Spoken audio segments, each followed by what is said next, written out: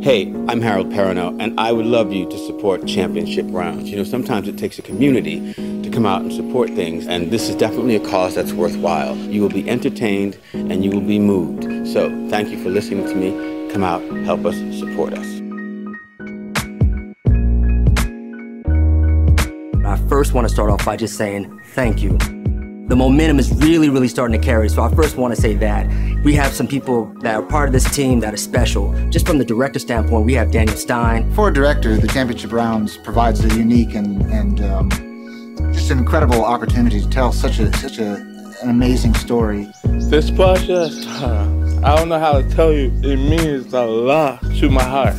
Michael Spady. This is going to make history. First time that there's been an African-American who's deaf that is a lead actor. It's about time having a deaf actor that shows potentially deaf talents out there. As an Asian American male actor, it's pretty tough. You know, there's a lot of stereotypical roles out there. As the deaf actor, we were fighting to get the big role.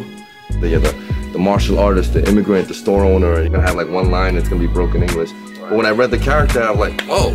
When I was told I got the role, I can't express to you how much it meant to me.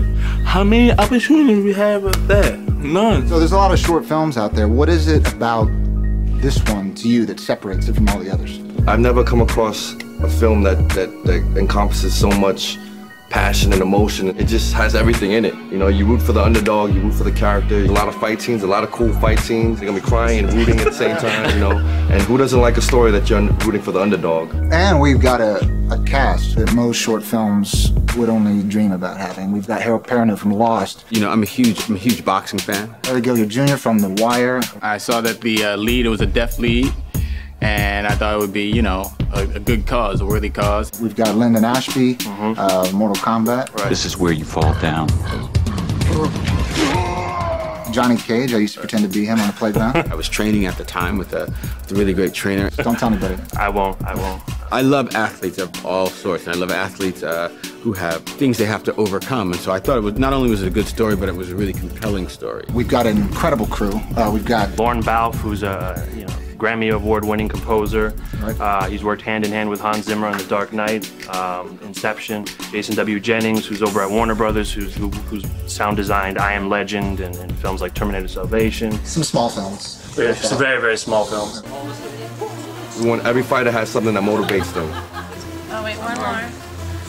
I have to admit, I did cry when I was told I got the role.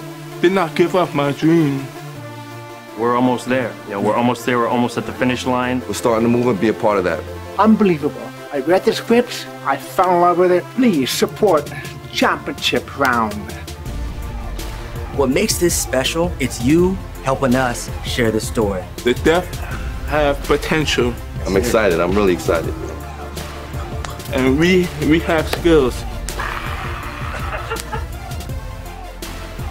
It's definitely exciting, historical. You should support championship rounds. We are being responsible with your donations. We are really bringing people together that do what they do. Support championship rounds. People like you, people within the community can really support this film. I see you in the ring. Thank you. Thank you. That's it.